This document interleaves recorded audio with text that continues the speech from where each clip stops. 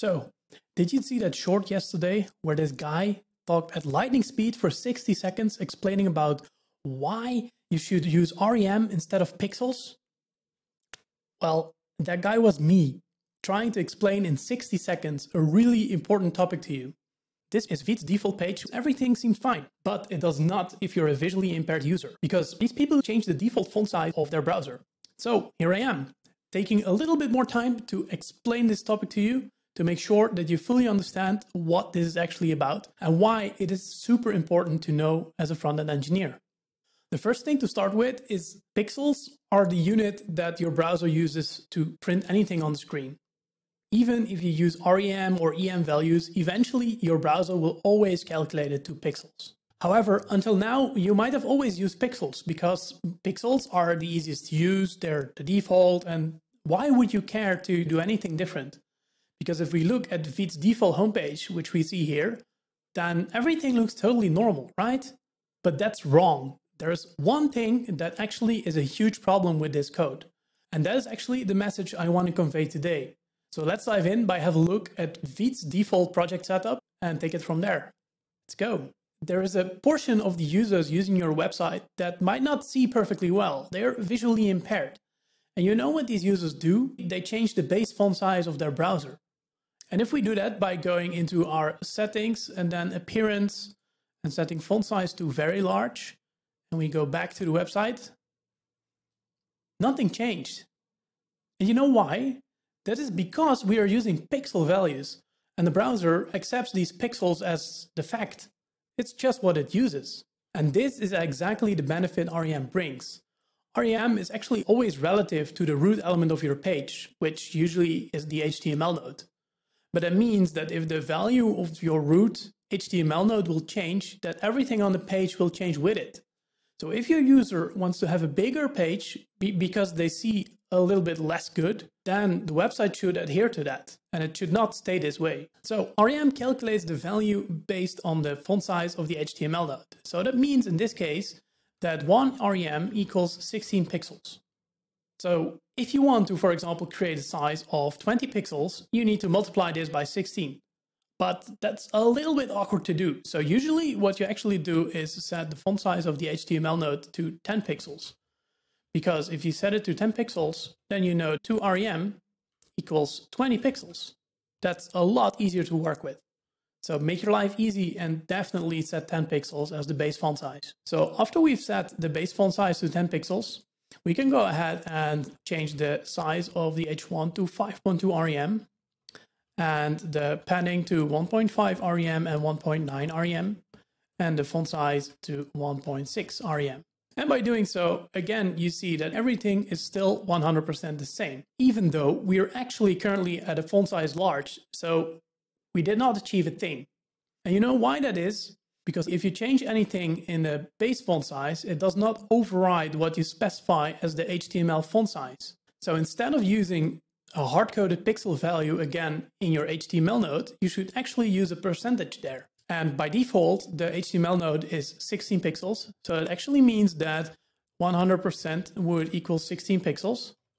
So if you want to use 10 pixels as your base font size, simply because it makes the calculations a lot easier, then you would make your font size 62.5%. And if we now go back to our website, we see that everything suddenly became bigger. Let me change it back. And it's smaller again. Every size right now that is an REM value is relative to the value the user specified as their base font size. So if a user is visually impaired and wants everything to be just a little bit bigger so they can read it better, it will work. There are actually a few things that I did not convert into REM values. For example, if we look at the border radius of the button, most of the time it's, I think, mainly a design question you should ask yourself. Because the question is, if everything becomes bigger, for example, the font size, should also this border radius increase as well in radius? Maybe we could make this 0.8 REM, but it means that if the user scales the font size, then the border radius will also get bigger. In this case, the change is minimal because it's not a huge difference in font size we're seeing here. But you can imagine that perhaps for a HR line that divides a page, that you do not want that to go from 1 pixel to 2 pixels or 3 pixels simply because it's an HR line. So based on this, it's always good to ask yourself, should this change in size if the user changes their base font size as well? And then there's actually one thing left, because besides REM, we also have EM. What's that? Should you still use that? Well, in my opinion, not really. I rarely needed to use it. What REM actually does is something that's perhaps really nice, but also super complicated. It just makes calculating whatever the pixel size is a lot harder.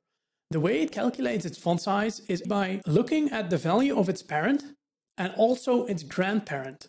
So it will include both of those font sizes in calculating what should be the new value. So let me show this in an example to you. If we go to the HTML page and add another section in here, which is a div with class equals frontparent, in there is a div that has class parent. And then we have an h2 that says, hello, this is an EM text. If we now go back to our CSS and add this grandparent class name as well as the parent class and the h2, we could, for example, say the font size of this h2 equals 2EM and change our appearance back to the medium font size, and then inspect this page and check the computed property of this h2. We see that it has a font size of 20 pixels, which is actually 2 times the value of the HTML node. 2 times 10 equals 20 pixels.